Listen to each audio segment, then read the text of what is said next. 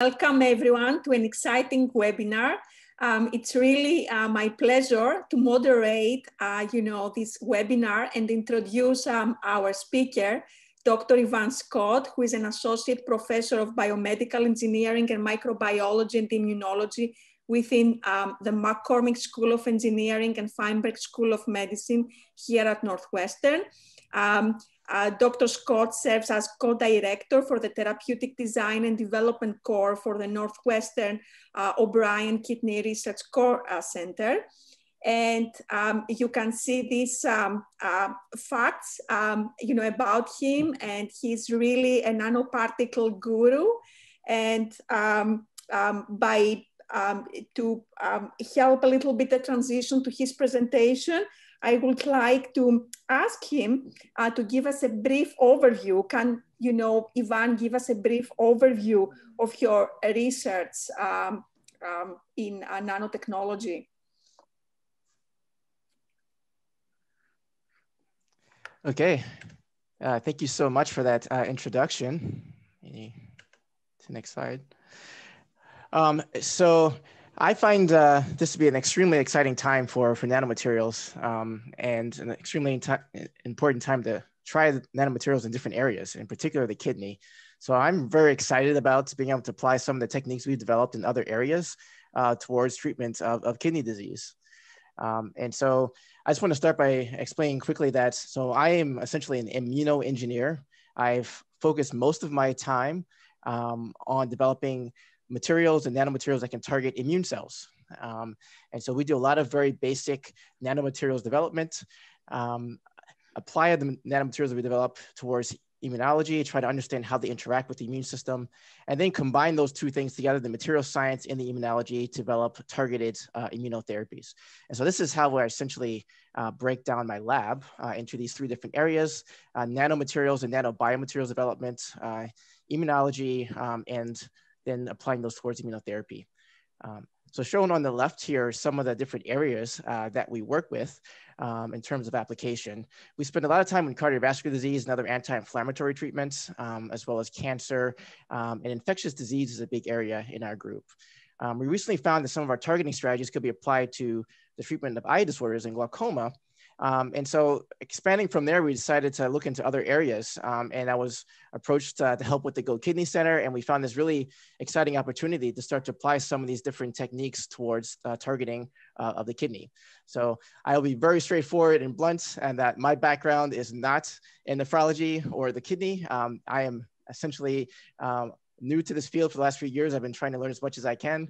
And I've been working quite a bit with really talented collaborators here at Northwestern, as well as with others that apply through the NUGoKidney Center, the funding source, in order to apply some of our materials to your essentially unique kidney models.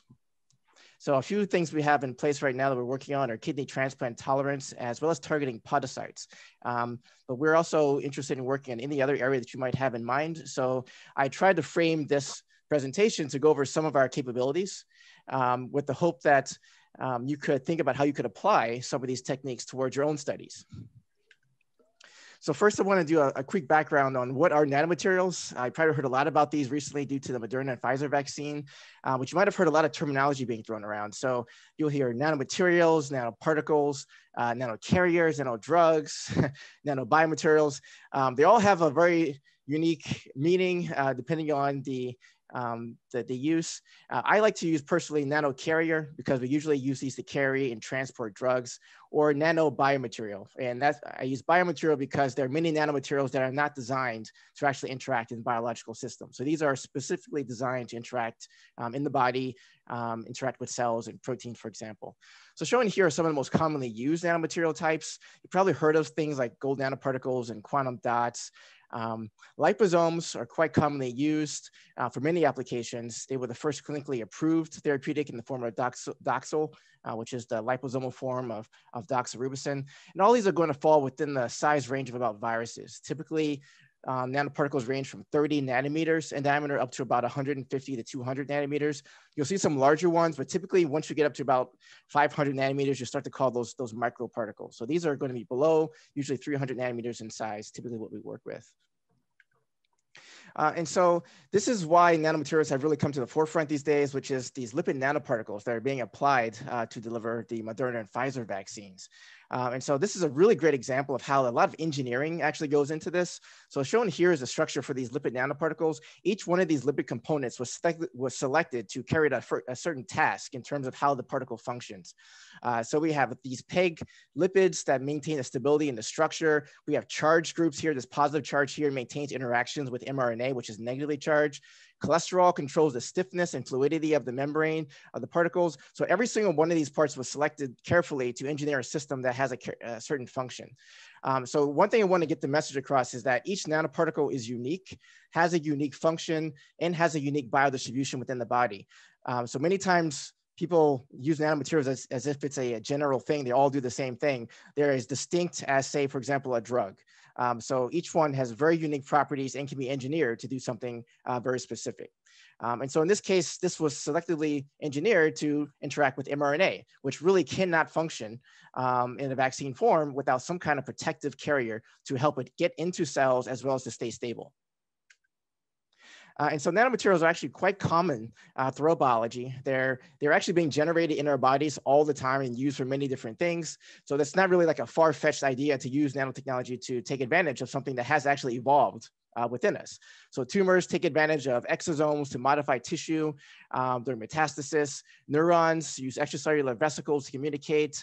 The most common nanoparticle in the body is probably going to be HDL and LDL. They carry and transport lipids throughout our body. They are very highly uniform nanoparticulates, which are used by some people on campus. Shad Thaxton actually used synthetic HDL and HDL particles for his delivery systems.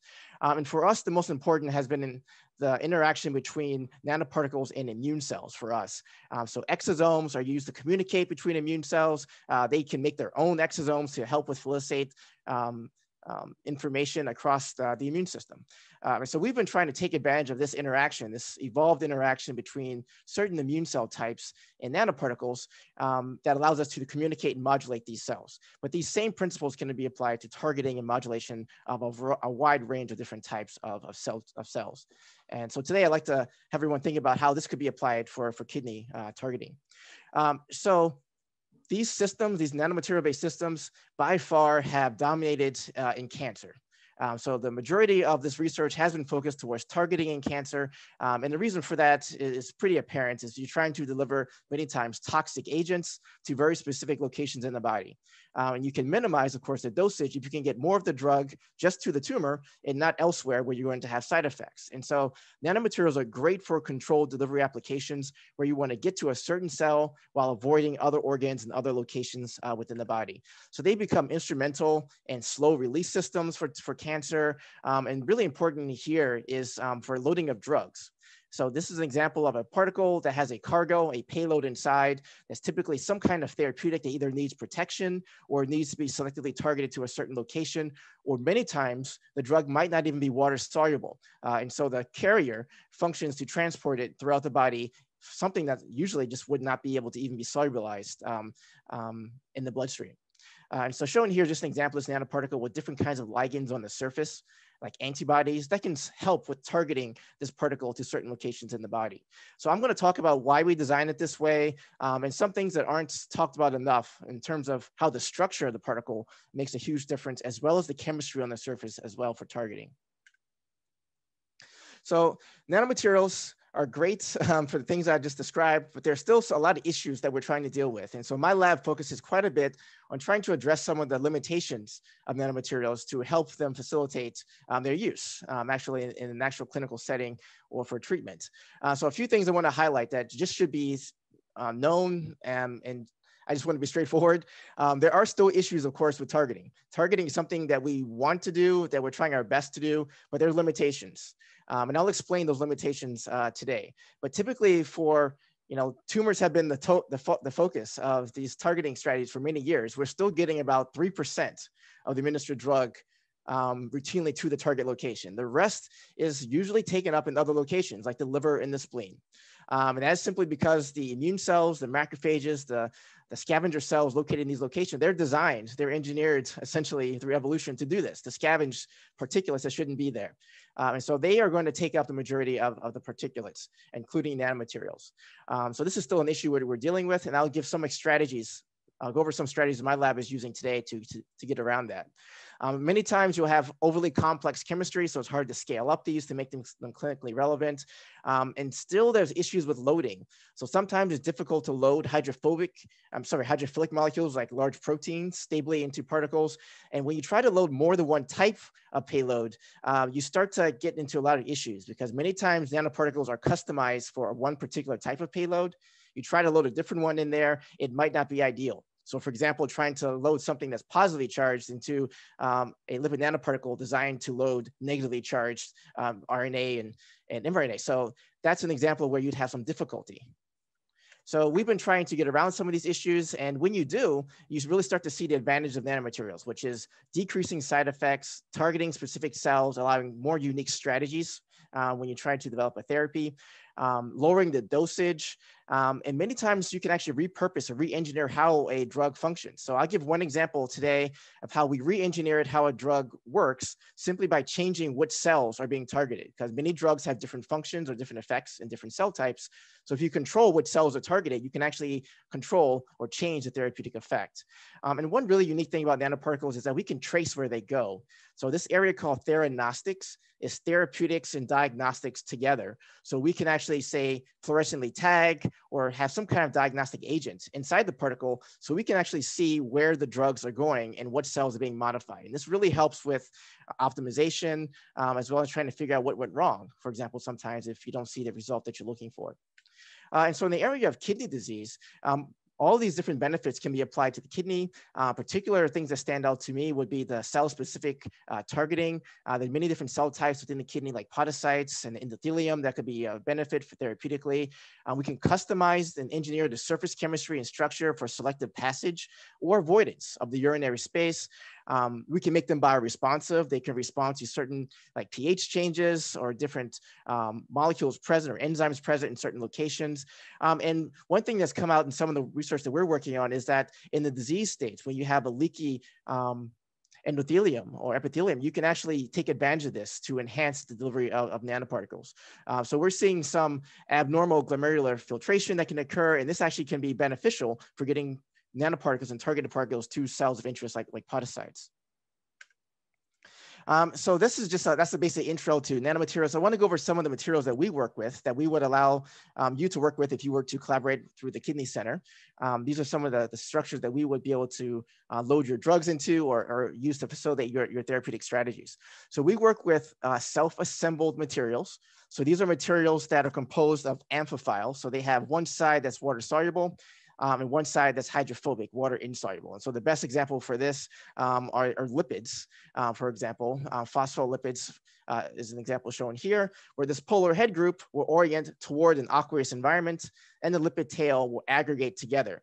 And when this happens, you can actually organize these molecules into very unique structures. And this is just an example here for making those lipid nanoparticles loaded with mRNA. You just essentially throw everything together, and this will orient itself on its own based on thermodynamics to form a controlled uniform particle.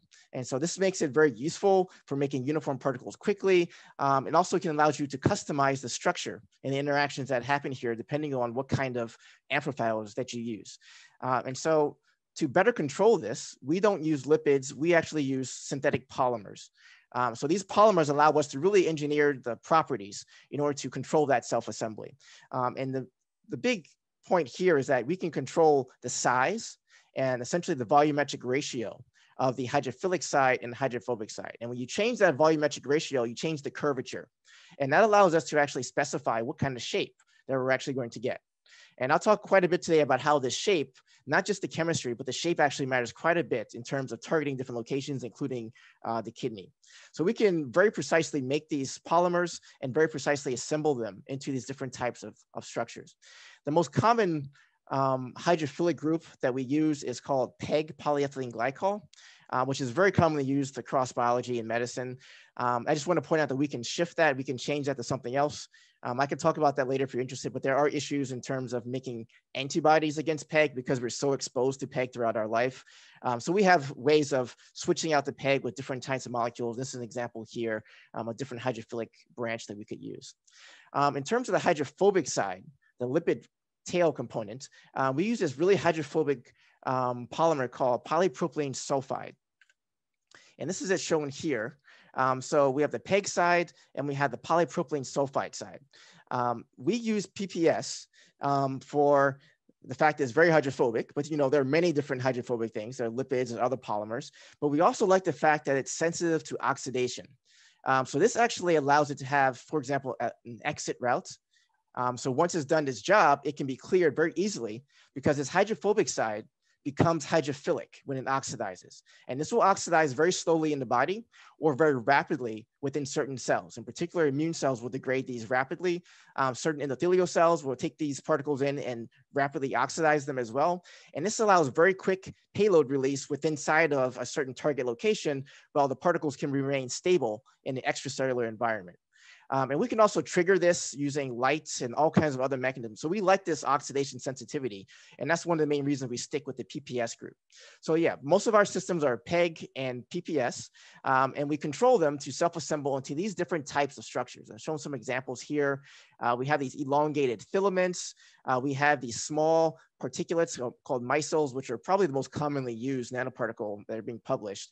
And we have vesicles. These are very similar to liposomes. We call them polymersomes, except their vesicles form polymers instead of lipids. So these are used by other labs as well.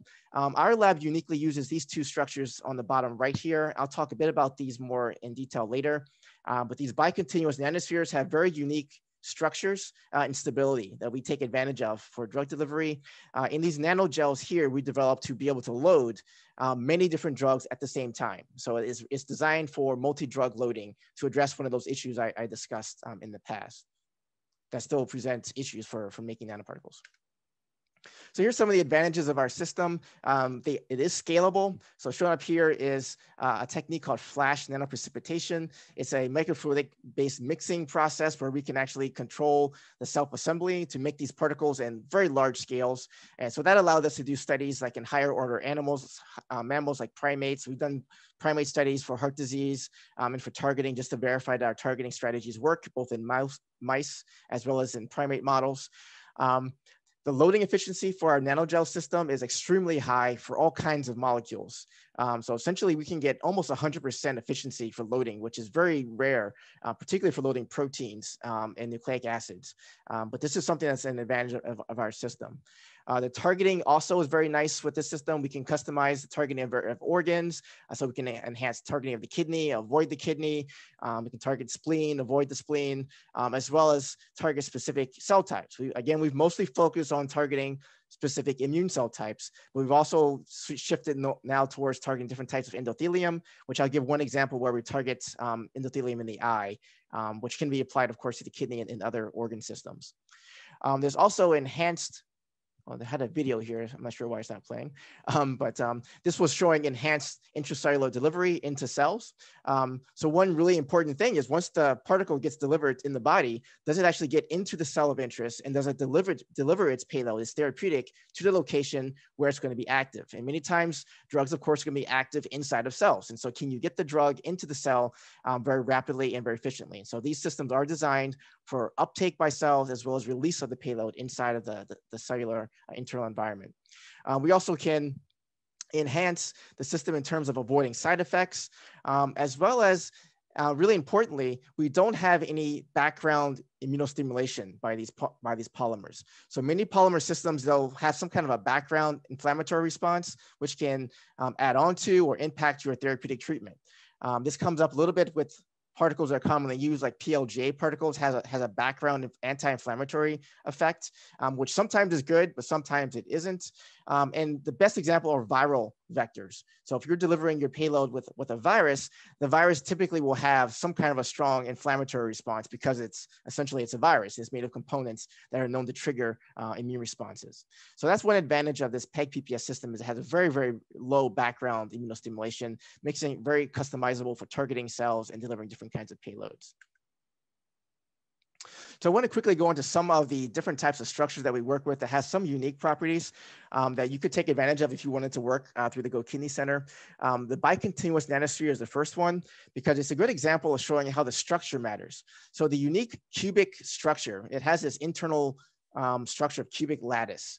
It's actually like porous channels going through a solid hydrophobic core is the best way to describe it.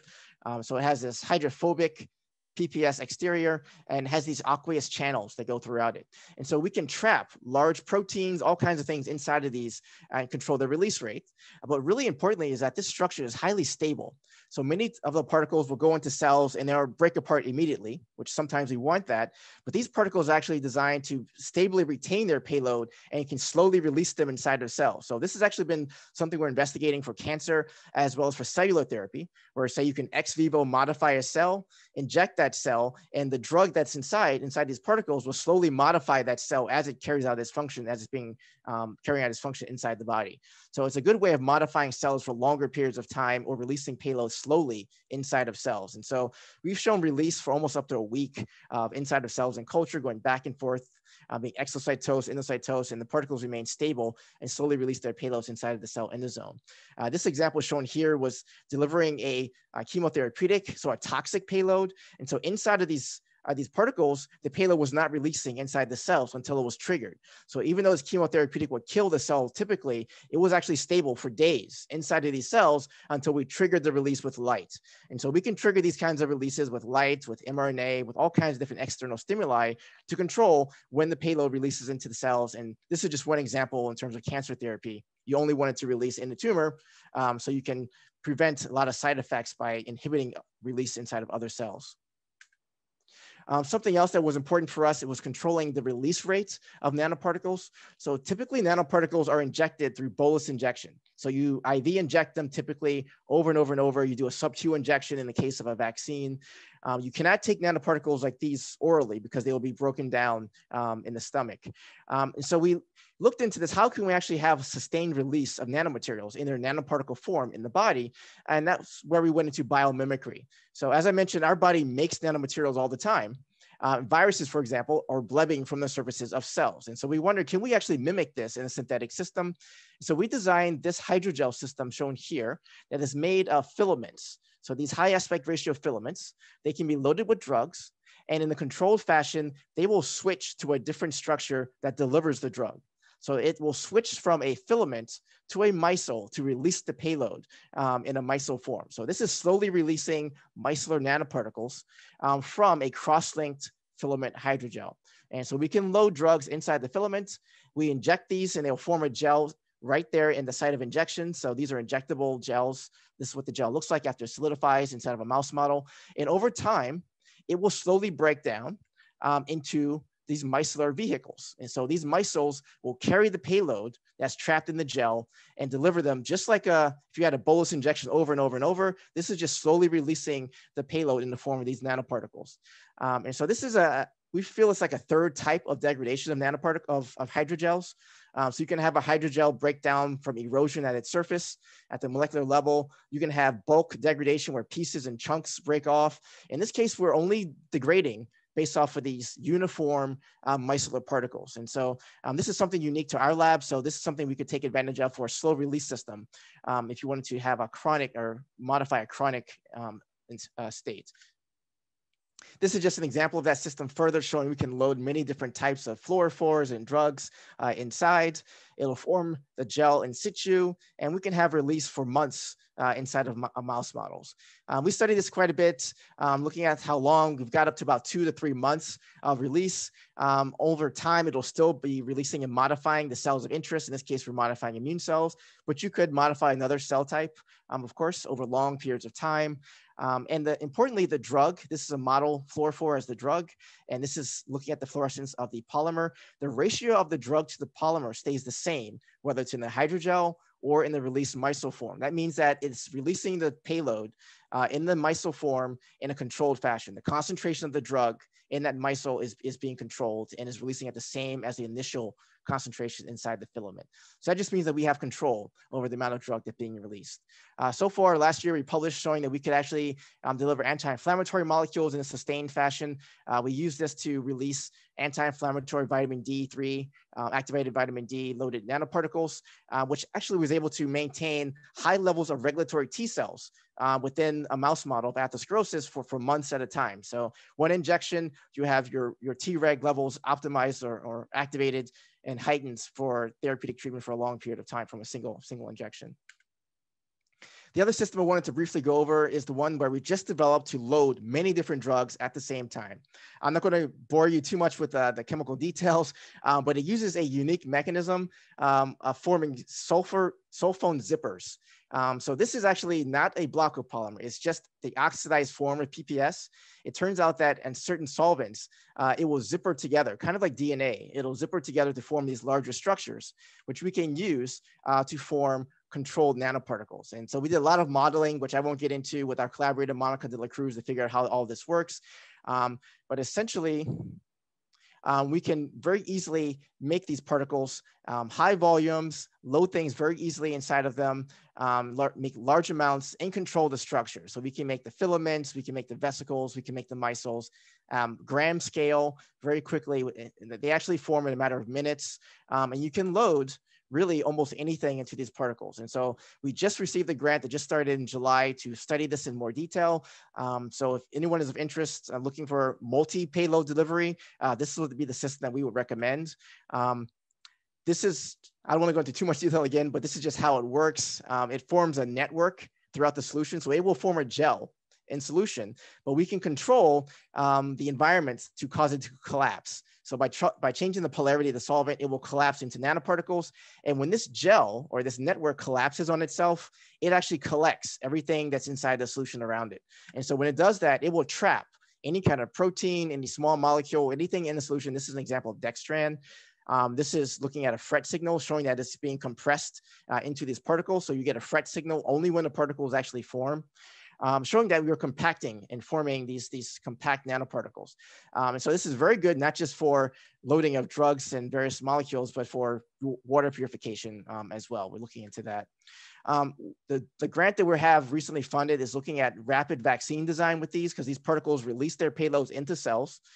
So if you want to target podocytes, endothelium, they will release inside the cell, but we can really customize the loading of different molecules inside of the same particle. So here we have an example for a vaccine. You have a protein, you have a nucleic acid, you have a lipid, and you have a small molecule payload. And we're controlling the levels of each one of these, each one achieving about 95 to 100% loading efficiency. And all of them are bioactive. And this is just an example of us customizing a vaccine platform where we can optimize antibody responses by combining different levels of these different adjuvants together. So it's completely biocompatible in mice. No issues there with toxicity. But if you have a system where you want to load multiple drugs, maybe you want to have a fluorophore in there as well, this would be the system that we would recommend.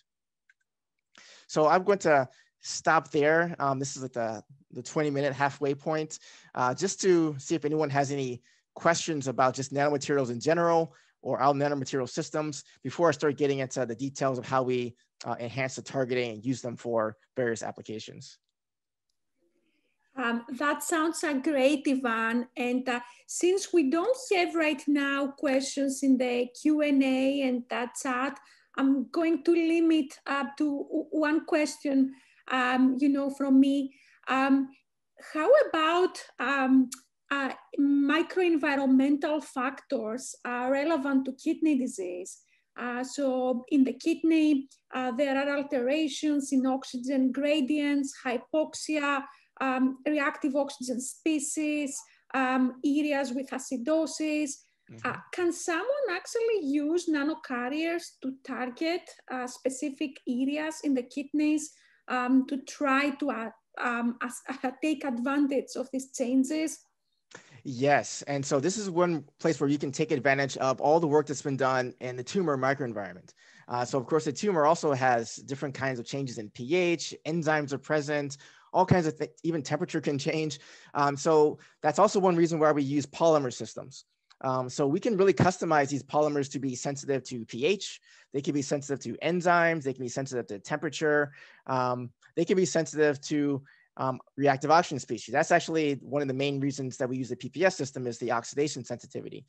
So that is how we can actually further enhance the targeting, is that these payloads, even if they go to the off-target locations, you can have some kind of, say, enzymatic or pH or location-specific sensor or mechanism of causing localized release.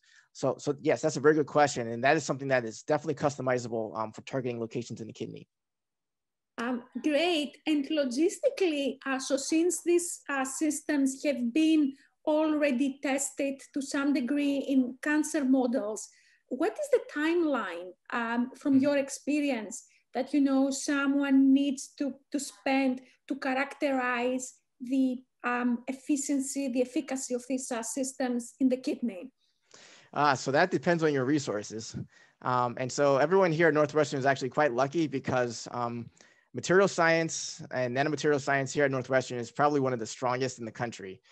So we have all kinds of equipment here, mostly on the Evanston campus, for materials characterization, for animal model modification and checking to see like where they release. We have very nice IVIS systems, a lot of flow. We can very quickly customize nanoparticle systems for various applications and test to see where they're going. So in some places, this could take years to develop. Because of the resources here at Northwestern and our strong focus on material science and nano delivery, I'd say like months. We can get a lot of things done very quickly. That's excellent. Well, it's a wonderful resource for the kidney community. So, well, I will pause here and let you to continue with your presentation. Okay, thank you for the question. So this next section, I want to talk about how we actually target. How do we get to the certain location that we want? Because this is one of the, the key advantages of nano delivery. And so for us, one of the big advantages is biomimicry. We see this interaction that happens between natural nanoparticles, and particularly with viruses in immune cells. And so we try to engineer the size, the shape, the surface chemistry, and the charge of our particles to match something that actually already works, so has actually evolved already in biological systems. So we mimic viruses quite a bit in terms of all their functions and their properties, even how they display ligands on their surface. We control how that's displayed on our particles in order to interact with receptors. And I'll talk a little bit about how we can optimize those kinds of properties for selective targeting of different cell types. This is how we can actually characterize our materials. Again, like I just mentioned, these particle systems that actually are quite difficult to find in other locations. We have Argonne National Lab, which actually is pretty critical for characterizing certain types of shapes of particles using X-ray scattering. But this is an example here where you can actually see particles. This is called NanoSight. It's a newer type of technology where you can actually see nanoparticles and see how they move around. And we can use their motion, their diffusion rates in solution to calculate their size. Electron microscopy is a major way of looking at these particles as well. We have some really unique people here on campus like Nathan Gianeschi as well, who can actually take movies at the nanoscale. So you can actually have movies to see interactions with cells and how the particles move around, which is also something that's quite unique and advantage here at Northwestern. And so we're trying to engineer the targeting to interact with very specific receptors on cells. And as I mentioned, we've mostly focused on immune cells. And the main immune cell type of interest for us is the dendritic cell. This, of course, does have function, of course, in terms of inflammation systemically. So this would have impact in the kidney, but also with macrophages, targeting macrophages and monocyte populations, very similar strategies for modification of those cells as well. But essentially, you have your nanoparticulate loaded with payloads that are taken into the cell. So you can imagine this could be an endothelial cell as well, how we're modifying it. These particles get processed inside of endosomal compartments, and whatever payload you have will affect the function of the cell. So in the case of a vaccine, we have adjuvants in there. This will cause receptor expression, co-receptor expression on the surface of the cell, as well as them to release like specific types of cytokines. And so for pro-inflammatory, like in vaccines and cancer immunotherapy, we're activating effector T cells. For other systems where we want a tolerogenic or anti-inflammatory system, we deliver an anti-inflammatory molecule. And vitamin D was one example I mentioned before that actually inhibits expression of certain stimulatory molecules and causes different types of cytokines to be expressed by these cell types. And that activates regulatory T cells. And so that's one reason why we can work in so many different areas, is because by targeting just a few immune cell types, we can actually go the tolerogenic route, or we could go a pro-inflammatory route. And so we can also imagine decreasing inflammation in the kidney, or targeting cancer, localizing the kidney as well. These same principles will apply there, also for targeting different cell types within the kidney. So I want to go into a little bit more detail about how nanoparticles have been studied actually in terms of targeting within the kidney. There actually has been quite a bit of work done in this area. Just for some reason, there just aren't that many people still in this space. So this is a really nice review paper that was published, I think 2016.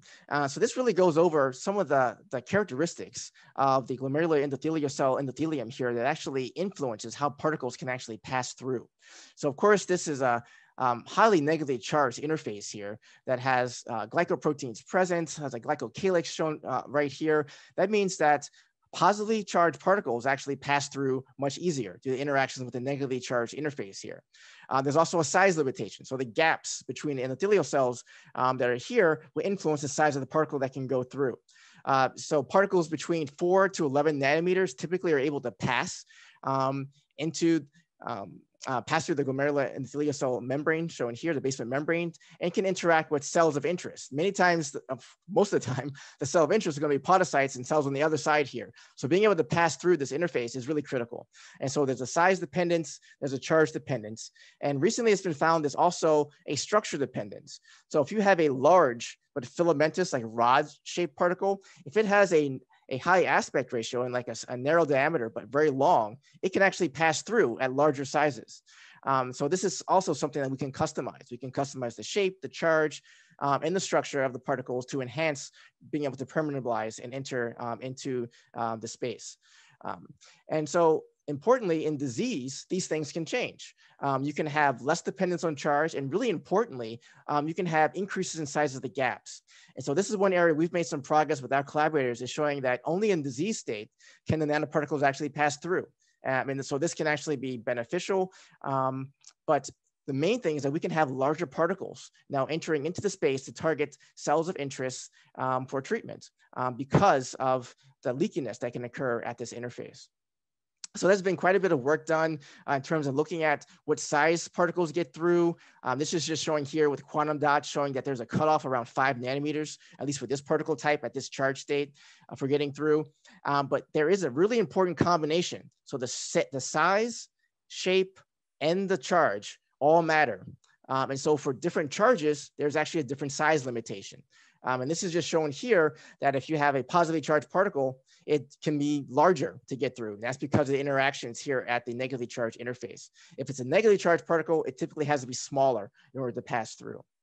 But this all depends on the disease model and the damage at the endothelium that's present. So how does this targeting actually work in terms of design of the particles chemically? And so this was actually the first thing that was done when people designed nanomaterials, is figure out how we can enhance really the circulation time. This is the example of the first nanoparticle type that was clinically approved, which is doxorubicin loaded inside of liposomes, or Doxil. It actually went through about 17 years of optimization. They had to go back to the drawing board because the first iteration was actually cleared just immediately. As soon as it was injected, those scavenger cells, they just took them up and they were gone. Never had a chance to get to the tumor. So they put a hydrophilic polymer chain on the surface. In this case, it was PEG, which is stuck around to this day. PEG is the most common one, that minimizes those non-specific interactions. And so what it was actually doing was minimizing interactions, what's called the mononuclear phagocyte system.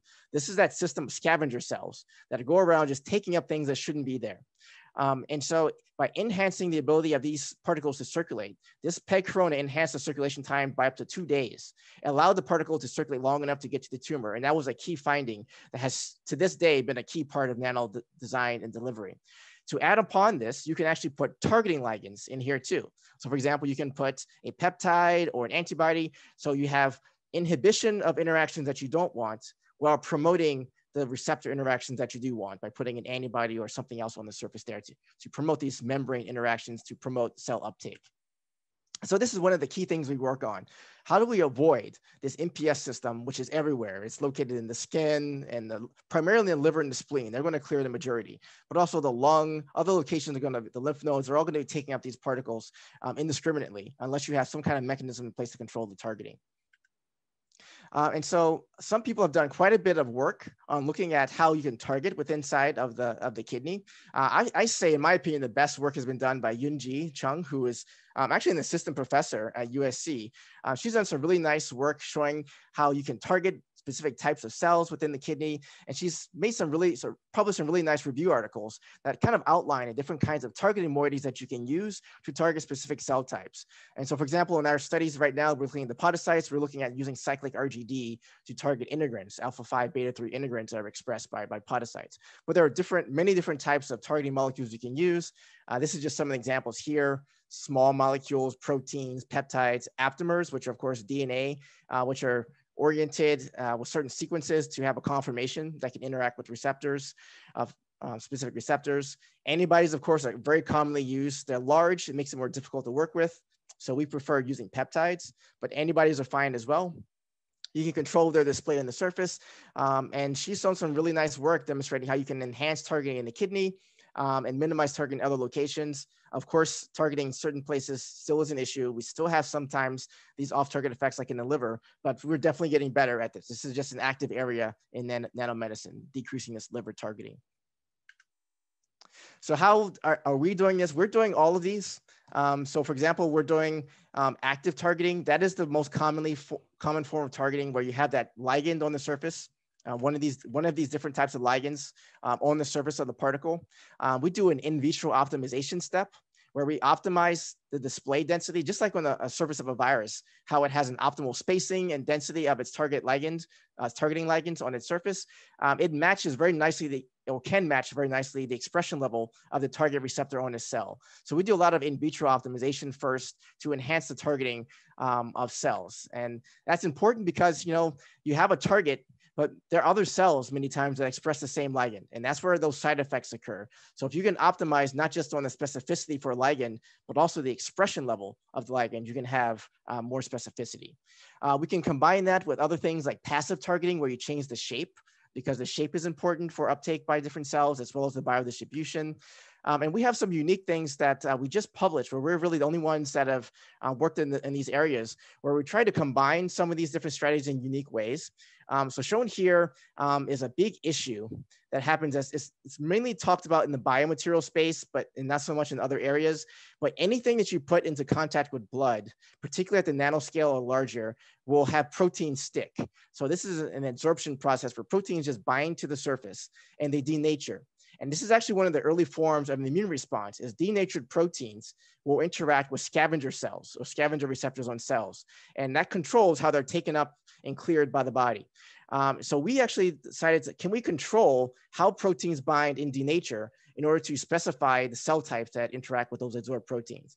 And so it actually turns out that is something that we can actually use to enhance by specifying that surface chemistry on top of the shape, on top of the targeting moiety, to minimize or promote certain types of receptor interactions.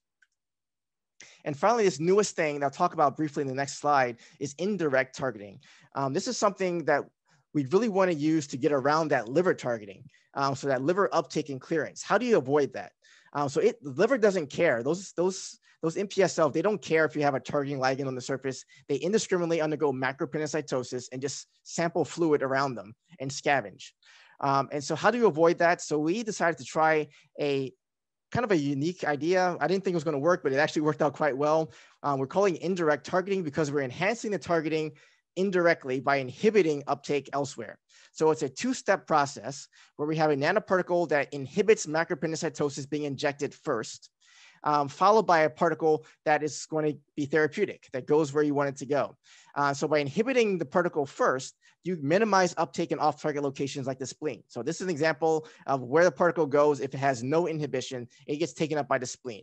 So we just take advantage of that. We inhibit the spleen MPS cells, and then we follow it up with our particle of interest. And now you have nice circulation time and ability to target cells of interest elsewhere because you don't have them being taken up in the spleen or the liver. So this is how that system works. This is we call it a macropinocytosis inhibitory particle. It actually has LAT-A, latrunculin A, as the active agent. This inhibits macropinocytosis, but it does it in our particles in a non-toxic way. So this just shows that we can inhibit macropinocytosis. So dextran is dependent on that process, while not inhibiting receptor-mediated uptake. So this shows here transferrin receptor uptake. We're not inhibiting that with our particles. And so that means that we can have this dual system where we inject our inhibitory particles first. They travel to the spleen, the liver, stop uptake, and then we follow up with we call it the effector particle. That's the particle of interest. And now that particle can be free to circulate, just like with doxorubicin, with Doxil. Being able to circulate longer allows better uptake in the target location. And so with this, I'll just running out of time, so I'll quickly go through this. We can actually enhance targeting within tumors by up to about 8-fold. So there's no reason why we couldn't do this as well for targeting within the kidney also. So this targeting process worked in other areas. I'm going to skip through this because this is for the eye, just an example of active targeting. We can design receptor constructs, peptide constructs to target specific receptors. We optimize these quite a bit. This is targeting a very rare cell population within the eye, the Slem's canal, showing uptake selectively there while avoiding uptake in other locations. And so these kinds of systems this is the use for decreasing pressure in the eye. But these kinds of systems can be used for targeting many different locations, for example, in the kidney. As I mentioned before, passive targeting is due to the shape of the particle. And so shown here, we're comparing different shapes and their uptake in different locations. And we see here, there are certain particles that have preference for being taken up in the kidney. One here, the micelle, was taken up better, particularly just in the liver and in the kidney. So this is very similar to Yunji's work with the targeting ligand, except this is just with the shape. So we're having specificity for the liver and the kidney just by changing the shape of the particle without any kind of receptor targeting moiety on the surface. Now, if you combine that with receptor targeting, you get even better enhancements. So that's what we focus on quite a bit, is taking these different shapes that have already some predisposition for uptake in the kidney or other locations, and then adding targeting specificity to it. And combining that with changing the surface chemistry. This is just showing how it works in terms of controlling absorption of proteins. Proteins come down and stick to the surface of the particle, causing them to change and denature. And that results in denatured protein interacting with these scavenger receptors. And I'm going to skip through this quickly, but we changed different chemistries in order to interact with these different receptors on the cells. And very interestingly, we found certain chemistries are good at targeting the kidney, some avoided the kidney. Some were targeting in the lung, and some avoided the lung.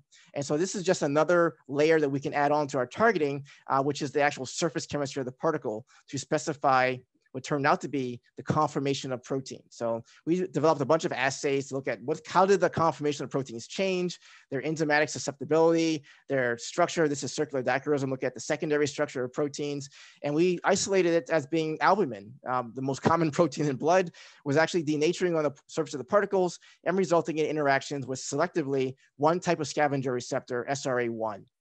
So we could control the structure of albumin on the surface of the particles to evade or promote interactions with macrophage scavenger receptors. And this also does have implications, as we showed in the previous slide, for targeting in the kidney.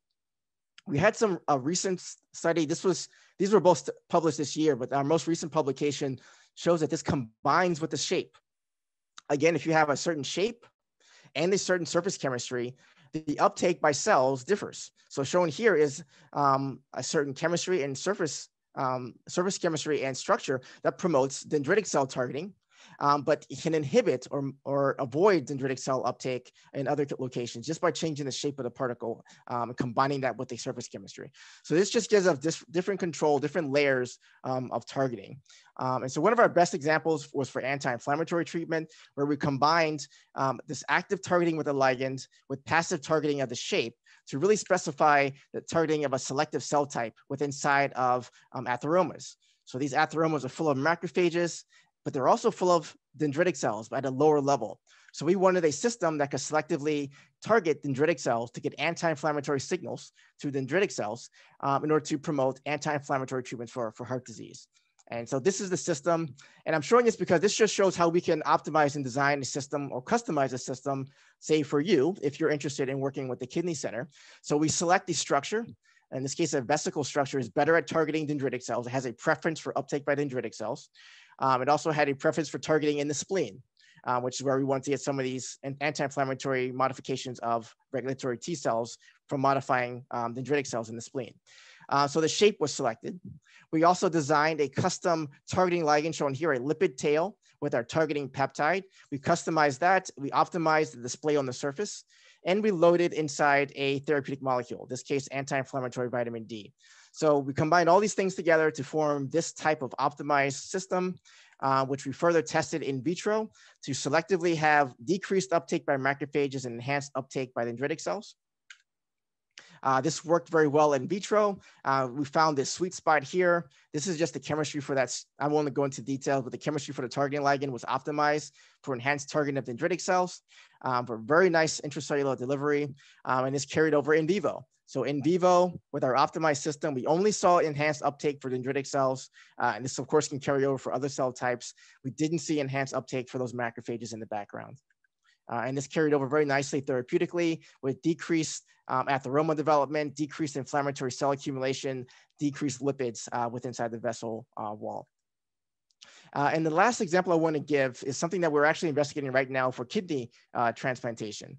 And this is showing how we can actually re-engineer how an immunosuppressant actually functions. So rapamycin is very common immunosuppressant. It's given at certain levels orally in order to inhibit T cell proliferation. So rapamycin is an mTOR inhibitor.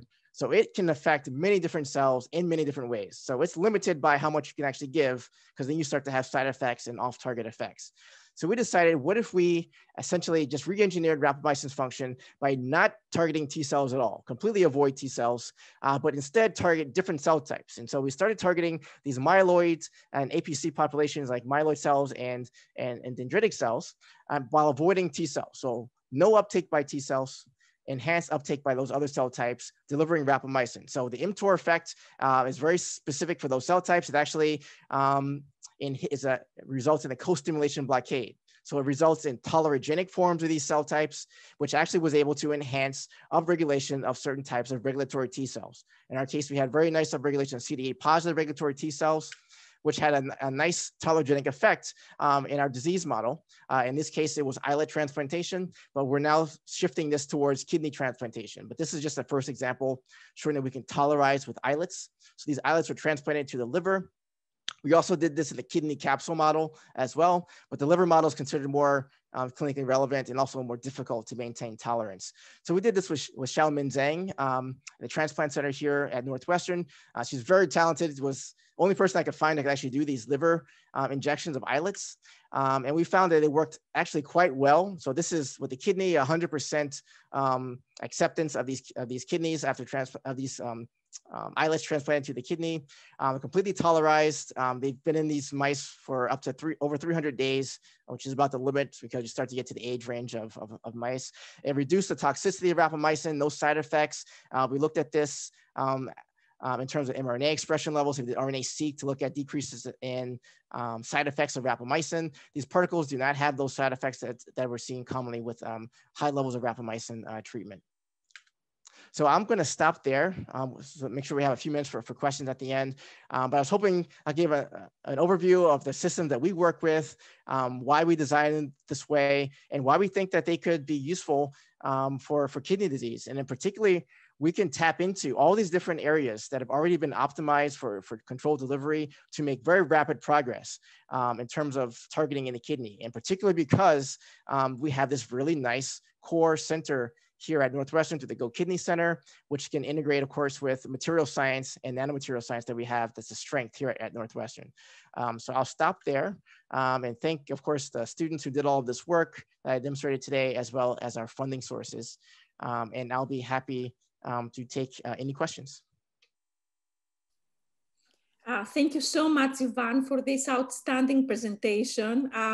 Huge potential for, kidney applications.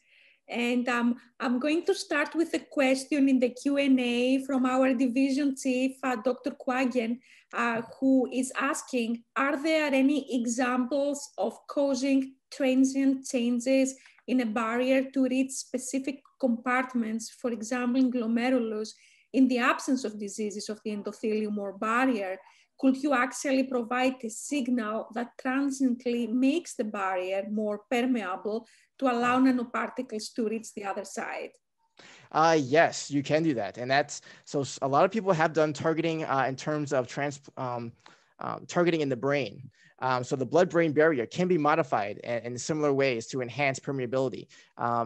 This is also I'm not sure if this has been done in the case of kidney disease just yet, but it would definitely be possible. If you have a molecule that could modify the endothelium in a certain way, and actually, one of our collaborators we're working with is modifying podocytes just for this purpose. And she has a molecule, I believe it's called K201, which is designed to modify podocytes, which can and modify the permeability at that interface.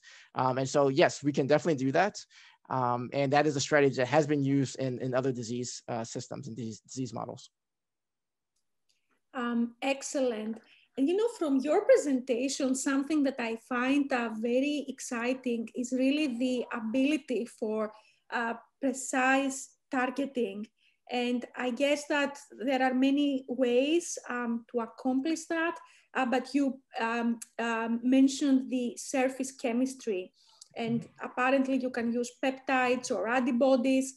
So in the kidney field, there is similar to other fields, we see a lot of single cell RNA-seq data. We better characterize different cell populations. So how do you compare these two approaches, antibodies versus peptides, to be able to target specific cell populations in the setting of kidney disease? Oh, yeah. So that's a great question, because each one of your targeting strategies has advantages and disadvantages. And I believe peptide versus antibody is a really good example. So with antibodies, you have a huge repertoire of things that are already out there. You can buy a commercially available antibody. We can modify it and conjugate it to the surface of the particle. And so that's great. And that makes a really facile system that's customizable. But antibodies are large. So we can only control so much the valency or the density of the targeting ligand on the surface. So we only get so much control. Additionally, one thing that's overlooked many times is the affinity can be too high. So for example, if you have an antibody specific for a certain receptor, and that receptor is expressed at a high level by your target cell, but at a low level by another cell, if you have a high affinity antibody, it can target both almost equally, because you have very high targeting, even if you have very low expression level. With lower affinity ligands, like with antibodies, you can actually better customize that targeting, because perhaps maybe you have to have multiple receptors bind. Maybe you have to have high valency targeting for it to actually have a long enough interaction with the cell to induce endocytosis. So we find peptides to be more customizable because they're smaller, they're cheaper to make, and they can be conjugated to the surface in controllable densities to have that higher specificity between expression level on the cell. The bad side is that you have to have a peptide sequence that actually is going to bind your target of interest. And so many times you're limited to finding what's already been optimized in the literature. And so if someone hasn't already done like a phage display library to figure out what peptide is going to bind to that receptor, you're kind of out of luck. So that's the give and take there. Excellent. We have another question in the Q&A from Ivan Phillips. Very nice talk. What barriers to translation do you see for kidney targeted particles? Oh, so the main barrier to translation is, of course, the fact that there aren't many nanoparticles available right now being applied to this. Like I said, the current methods would apply to the kidney. So I think there could be rapid progress made. But you're going to have, skepticism. You need to have demonstration of efficacy, and a lot of this just hasn't been done yet. So I think the main barrier there is that we need more studies. We need them done at higher order animal models. We need more animal models to mimic the types of disease states that we're trying to target. So I think that's the biggest barrier, is that we're just limited by examples that have been successful.